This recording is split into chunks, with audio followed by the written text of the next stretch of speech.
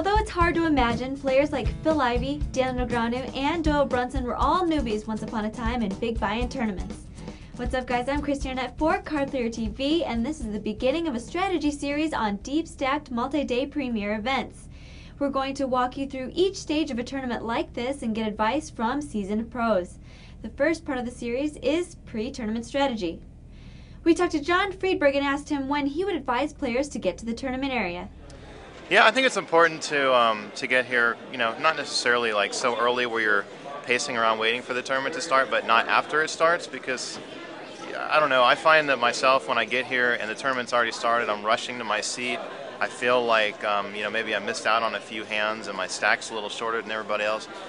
Realistically, it doesn't make a difference with the $40,000 or $50,000 starting stack, but just psychologically, I like to be here when everything starts, and that way I kind of feel like I'm on par with everybody else and not lagging behind them, so to speak.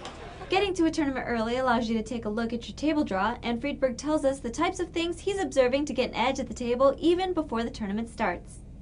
Well, initially, I'm basically just trying to get a sense for what the style of players are going to be at the table, and understand what my position is relative to those players, who I want to stay away from, who I want to maybe try to pick on. And I'll be really observant early on just to get a sense for how people, whether people are playing loose, whether they're playing tight, whether they're bluffing, whether they're not, and whether they're scared, whether it's their first event or they've been in many events, and just kind of try to use that to my advantage, just to have a knowledge about whether I should get involved with them or not get involved with them, with or without real hands. One of the players Friedberg doesn't have to lose sleep about over possibly having to battle with early in a tournament is Phil Hellmuth.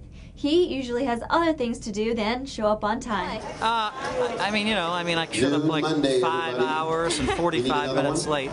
And I think that, I got up, I knew they'd put my chips down at 3:30. And I got up around 2:30 and I just was so tired I fell back to sleep. So I probably slept 14 or 15 hours.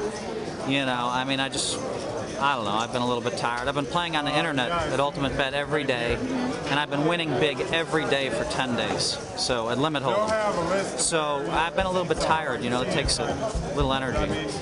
That's it for part 1 on pre-tournament strategy. Check back on Card Player TV for part 2, early tournament strategy.